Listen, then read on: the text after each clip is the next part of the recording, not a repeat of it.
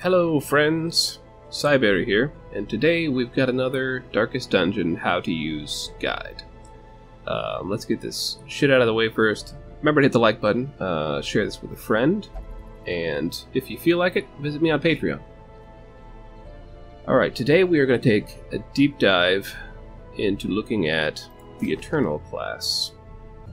The Eternal's canon name, if I'm not mistaken, and I could be mistaken, is Nictoris.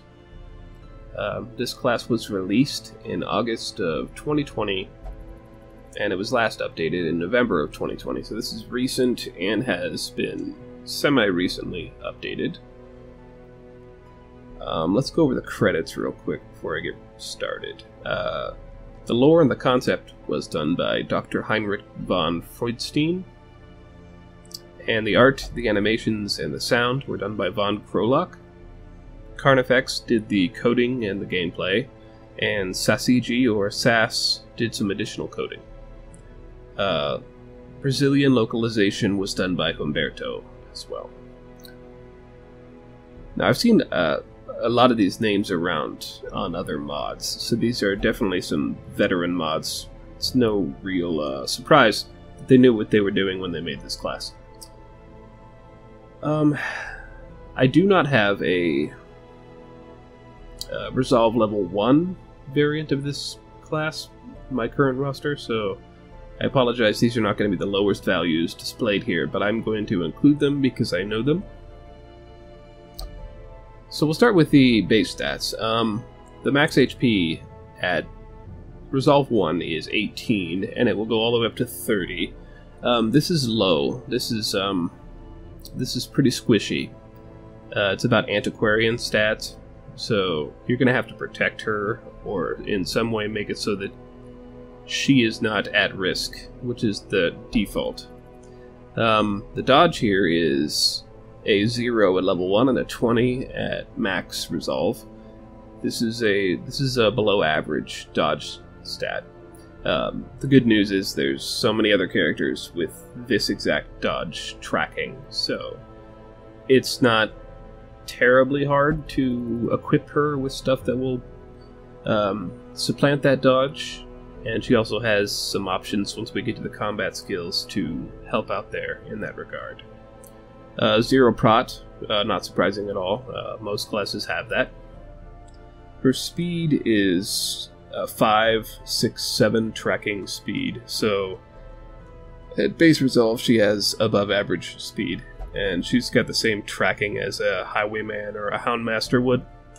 So she should go fairly early in almost every round. Accuracy is a 0. Everybody's got it. Ain't no shame in that. The crit here is actually really high. It's a 6 to, I believe, 10% crit at max resolve.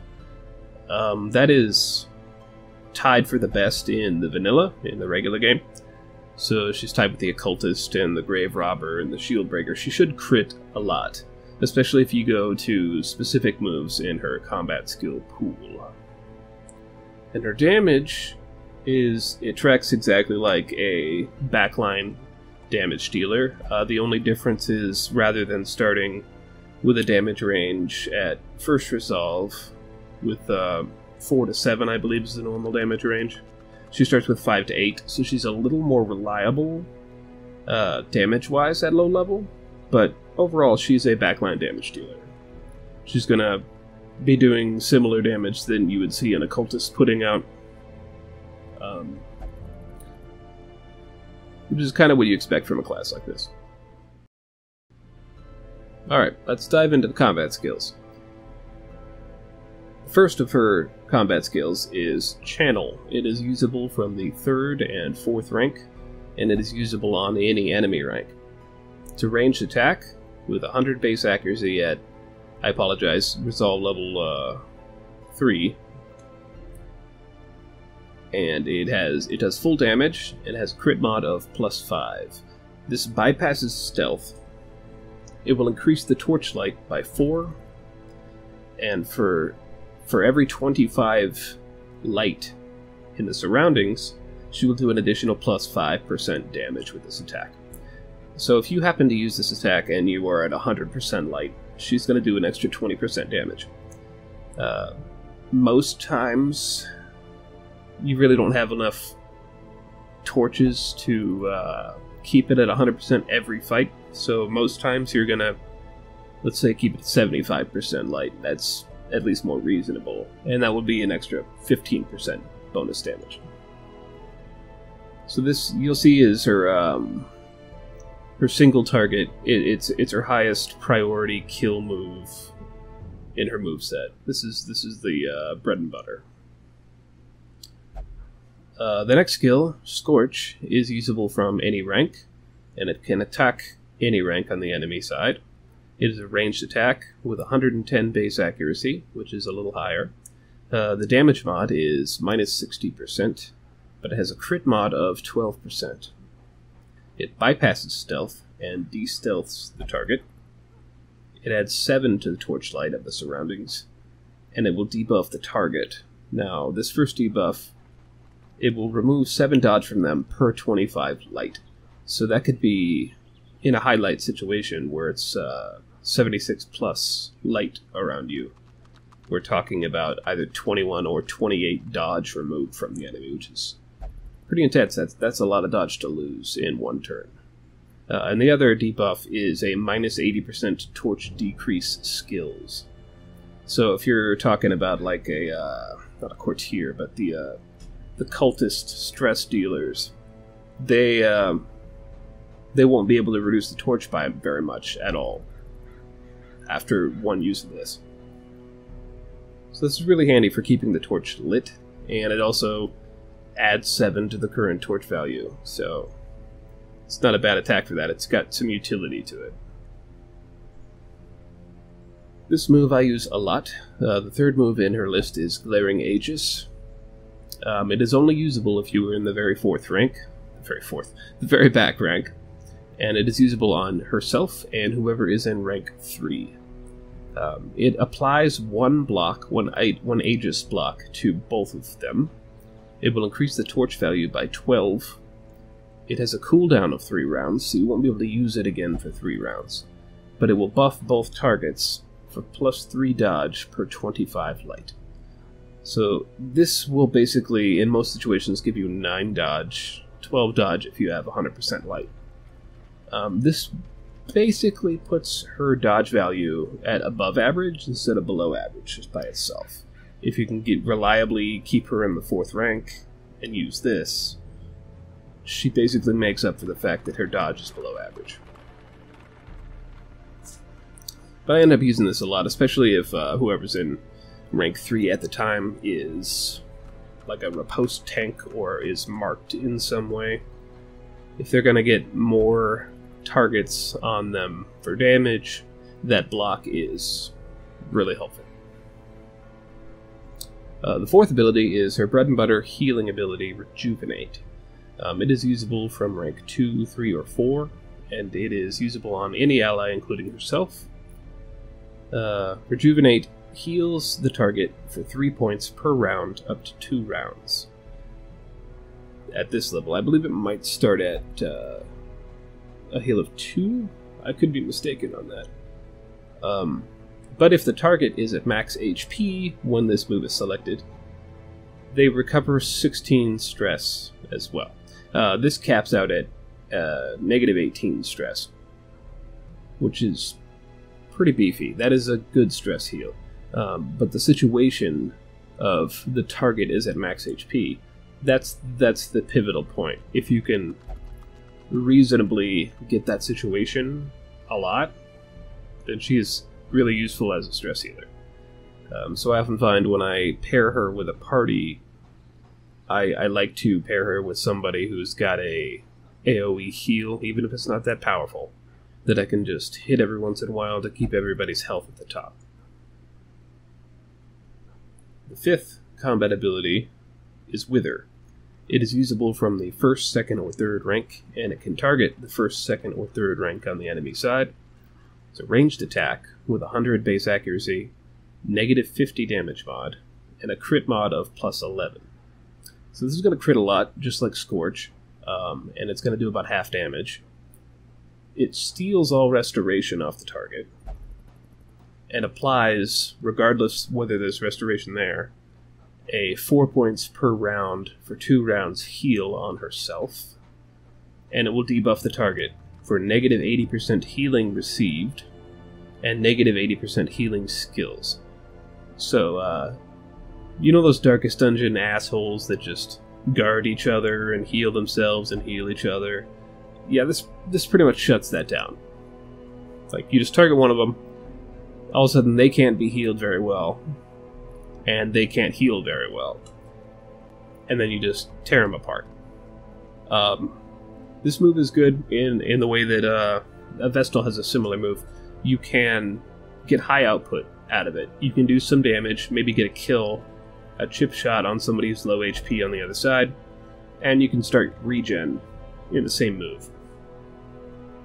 So as long as you're in the ranks usable for this, this is a really, really good move to select near the end of battles when you can just kill a guy with a few damage. The 6th ability is Eternal Plague. It is usable from either the front 2 ranks, and it will target every enemy rank. This is a ranged attack with an accuracy base 100 and a damage mod of minus 70%. The crit mod here is negative 3. That's pretty standard when we got an AoE move on our hands. But it debuffs the target for negative 15% protection stat. So it'll take, especially those fungal guys in the wield, it'll just kind of make them a little more softened up and damageable. And it will apply Blight all across the enemy ranks for 3 points a round for 2 rounds. It will clear all enemy corpses, and all of this costs 4 HP damage to your Eternal. So at the cost of some of her life, she can basically chip-shot everybody and start some Blight. This Blight can be supplanted in a few ways, and I'll go over that when we get to the show and tell portion. But it's overall a very good move. The only problem I find is I have to build a party that will allow her to stay in the front ranks, and that's, when you see how squishy she is, that's a little nerve-wracking. But there are ways to do it, and I think I've got a party that can show that later. Her last ability is Haruspex, and it's usable from the 2nd, 3rd, or 4th rank, and it can target, and does target, all of your allies at once. By default, this doesn't do anything, but it unlocks special abilities for its use with each type of canopic jar she has in the inventory. So if you loot with her, she will sometimes pick up canopic jars, and those will, when kept in the inventory, power up Haruspex, but they're also loot items, so each of them is worth, I believe, 750 gold when you turn them in at the end of quest. I could be wrong on the amount there, but the point is, you keep them in your inventory because they're worth a lot. Well, with the first canopic jar, the intestines jar, this move will heal 2 points. So it'll heal 2 hit points all across your party. That's not bad. For the lungs canopic jar, it'll heal 2 stress all across your party, which is not bad. Now, if you have both of those, that's really good. The liver will cure blight, and the stomach will cure bleed. So you can see that if you have everything, if you have all the jars, this move is really powerful. It's not going to do the most stress heals per use, but it will keep them in check. So, I don't know, I find that the only real ones I need to find are the intestines jar and the lungs jar. But if you're in, if you're taking a lot of blight damage, keep that liver jar handy, yada yada. Priority-wise, I would keep my eye out for the intestines jar and the lungs jar. If you're short on inventory slots, that's realistically all you need. But it never hurts to have them all. Like if you pick up the stomach jar, let's say, well, it may be worth it to throw out the bandages in your inventory to make room for that, because it's worth money and because it will make this move heal that bleed anyway. Alright, let's go over her roles real quick. She's a healer. She's got multiple options for that. She is a situational stress healer with Rejuvenate and Haruspex. She can conserve Torchlight and even improve Torchlight. She's got loot items, which will also enable Haruspex.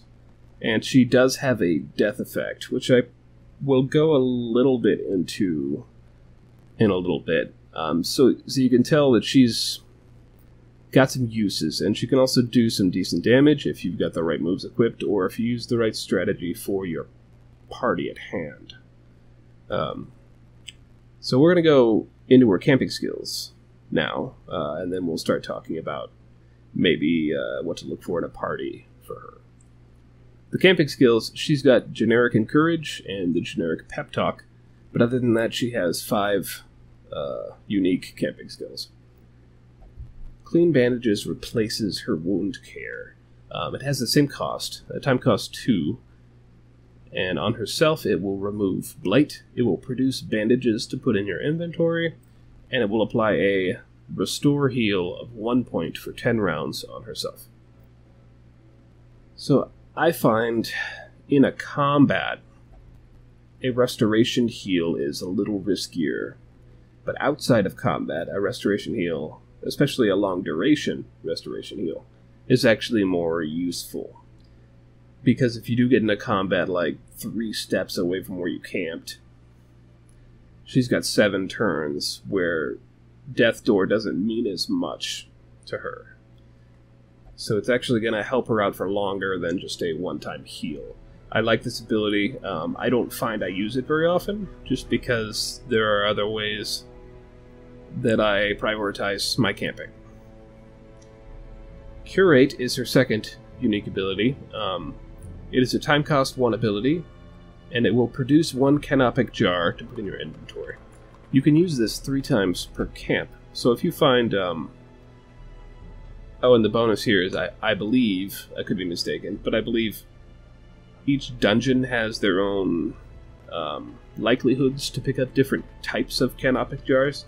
But I believe this move doesn't use those percentages. It uses its own, so it'll have the same chance to draw the lungs or the intestines, so to speak. So if you're in the cove and the stomach jar doesn't pop up, because I think that's the one that's rare there, you can use Curate, and one of those 3 may just be the one you're looking for. Her third unique ability is Entomancy. It's a time cost 2 ability, and for each jar in your inventory, it will remove 8% of your nighttime ambush chance. This isn't the normal way to go about stopping nighttime ambush, but I believe normally there's like a 30 or a 35% chance that you get ambushed at night if you do not protect from it. So if you have, let's do some quick math here, 4 or 5 jars, then you pretty much don't have much of a chance of being ambushed. The chances are very slim. So you can kind of feel how often that's going to be a thing. If you have like 3 jars, you have a reasonable chance of being ambushed still, but it probably won't happen. I don't know. I personally like this ability. The time cost keeps it really usable, and if you use Curate 3 times before it, well, I mean, you're probably not going to get ambushed then. Her 4th unique ability is Horus Blessing. It's a time cost 2, and it applies buffs to herself. It will give you a minus 30% torch burn rate for 4 battles. This basically turns the, every time you step on the grid, torch burn of, I think, 6. It will basically drop it down to, I think, somewhere around a 4 per step, which conserves torches really reasonably.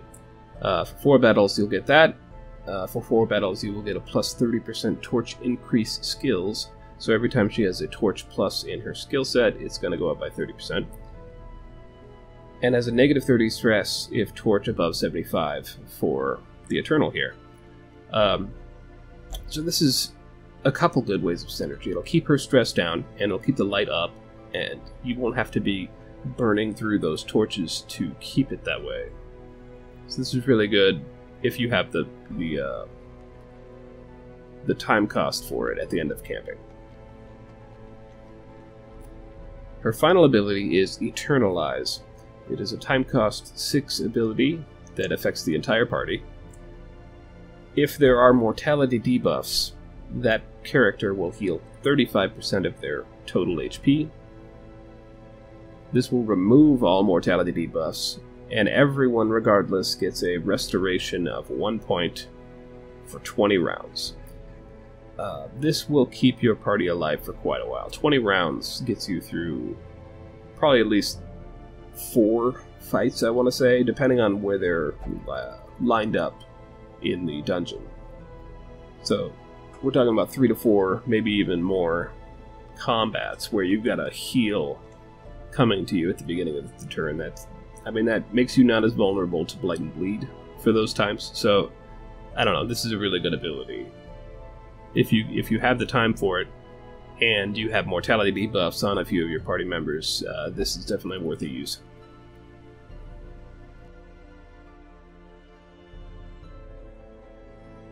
Alright, some of her unique traits. Let's get into that death effect I lightly mentioned earlier.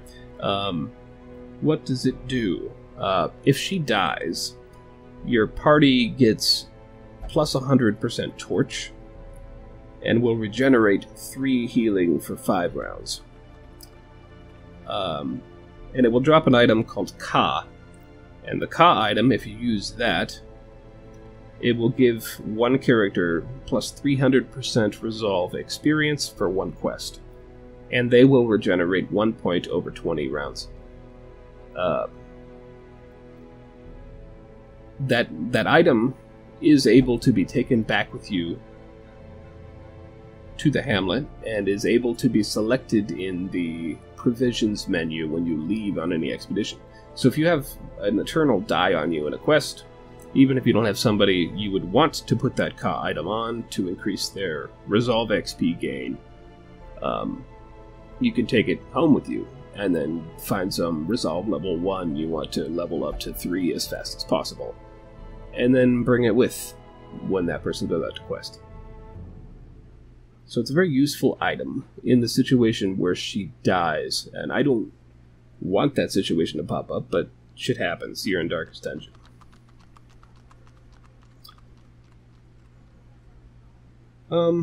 Party composition-wise, she has a lot of flexibility. She can, if you're gonna be doing backline stuff with her, then it's probably best to come out with a kit that does so. You'll probably avoid something like this, because you won't be put in the front very often, and this is a maybe case. So backline probably looks a little bit like this. Perhaps this in the early rounds. Or even, you bring Scorch instead. But if you're using her as a healer, party-wise, it might be a good idea to bring another healer, specifically an AoE small damage healer. Like a Vestal or a Mender, that kind of thing, so that you can keep everyone's HP at or close to max, so that when she uses Rejuvenate, she can apply that restoration healing, that slow regen healing, as well as a stress heal.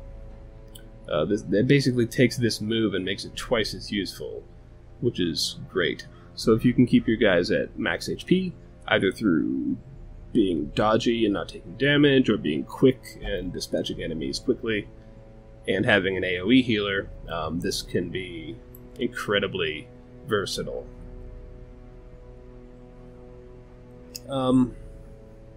Let's see, before we get into the team and going on to the mission, let's see, quirks-wise.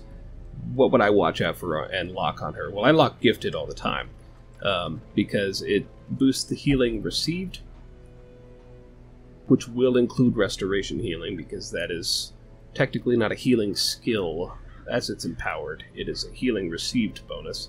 So when she heals herself, she will heal herself for 20% more. So if she uses Wither, she's not going to heal 4 points around for 2 rounds. She's going to heal like 5, which is helpful.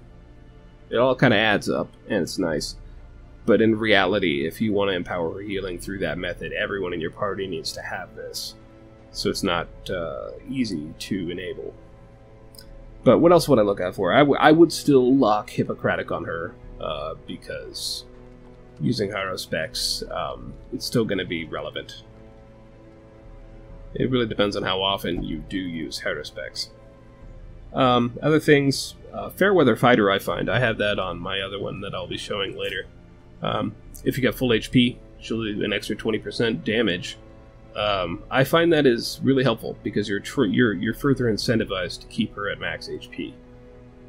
So I find that does a lot of good, and it helps me keep her topped off. Other good ones, Eagle Eye and Unerring are great. As always, with most classes, Luminous and Evasive are really useful. And since she's bringing a lot of light with her, stuff like Photomania and Warrior of Light are really good for her. On Guard is also good, especially if you're using Glaring Aegis or something that you want to set up round 1. On Guard will help you do that reliably before the enemy can really attack.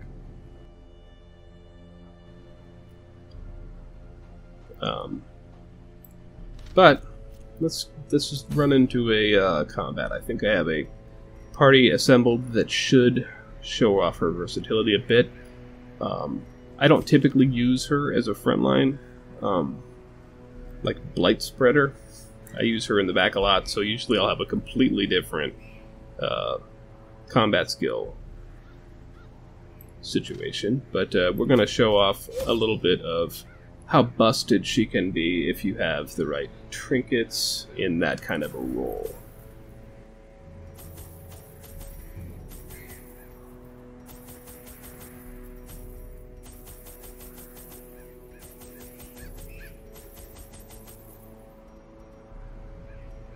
And the right trinkets is not necessarily the most objective thing in the world to look at, but for her, the right trinkets in this case are what increases Eternal Plague. So I've got one of her trinkets here that'll increase the Blight skill chance and the Blight amount by 30%, but it'll also give her 30% more damage received from the ability. So instead of taking at max here 5 HP damage, she's going to take more like 6 or 7. So it's not bad, and it will increase the damage by a few. I believe it only increases from 4 to 5 or 6. And then I also have my custom trinket for the Buried class I'm working on, Ashra's Head, that will increase that blight damage by 3 again, and also increase her accuracy. So we'll find that Eternal Plague in this run is going to do work for us. The smell of rotting fish is almost unbearable. Alright. Let's do this. Let's try and get...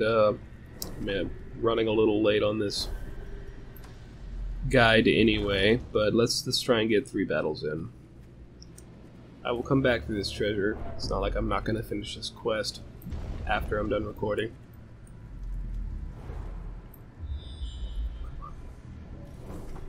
Hey, there's a battle. We got 2 in a row coming up. Alright.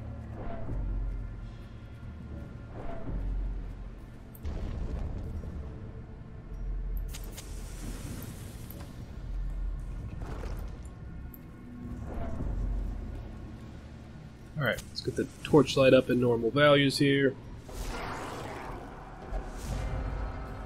So this party is going to benefit from blight being spread on the enemy party.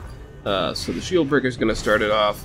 The grave robber is going to shadow fade into the back, And both of the attack moves I can use from this rank are going to do bonus damage versus Blighted. And that is just going to tear people apart in one shot.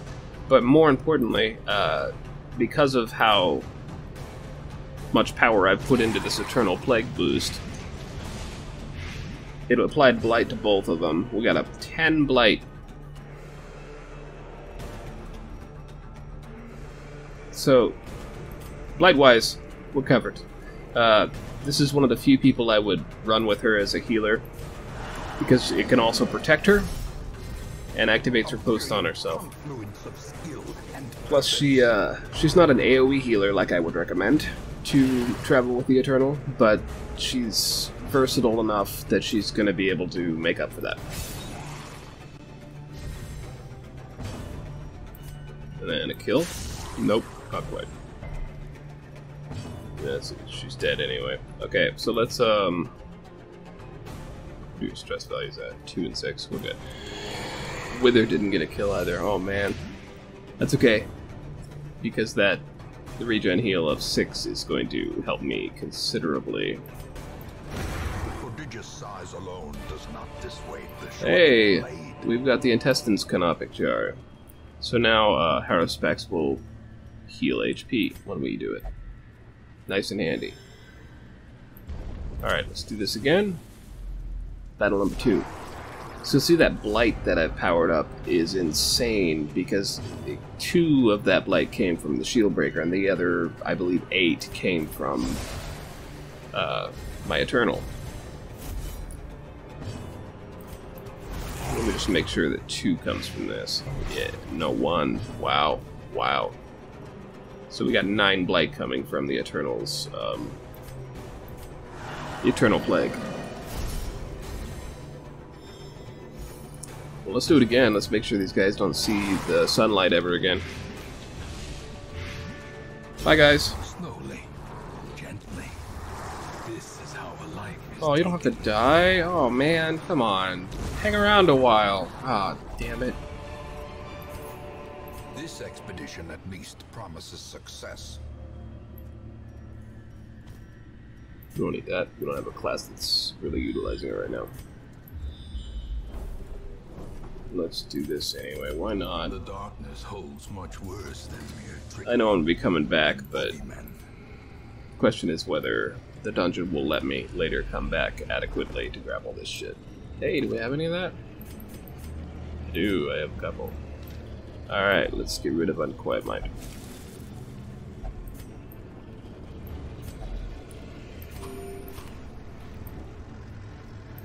Now, Unquiet Mind isn't a terrible negative quirk to have. It just means you're not going to be able to meditate for stress relief. But there are so many other options that, depending on the character that's on, it's not inhibiting you in any way.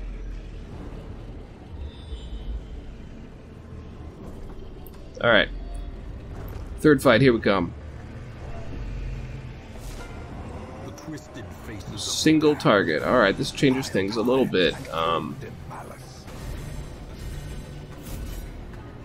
We're gonna wait on the Eternal Plague for him to do some collect calling. So we're gonna use Wither, do a little chip damage. Still blight him because of those trinkets. Well, one of those trinkets. And then we're going to stack some damage on.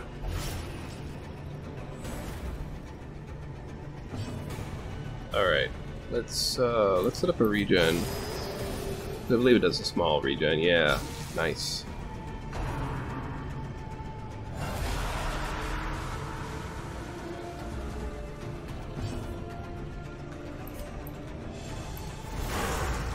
Yeah, that's what I'm talking about. Let's see if I can... Oh, let me do this one then. He's blighted, it'll do bonus damage. Oh! So broken. You're dead, Mr. Collector. You didn't even know you were dead, but you are. As the ghoulish collection scatters, the rats prepare. See, I didn't even get to the turn where she got to set up the plague there. I was waiting until it was more targets, but it didn't happen. So you'll find that she has a lot of versatile ways to be used. I didn't show off Glaring Aegis, but I would really recommend, if you're going to use her as a support unit and a healer, that you come with something that looks a little bit like this, or even this, and set her in those back 2 ranks. Preferably the 4th in that situation. But that's really all the time I've got for a deep dive into the Eternal. So, quick reminder, check me out on Patreon or whatnot if you're interested. But, share this with a friend, drop a like. Otherwise, thanks for watching, and I'll see you next time. Stay frosty.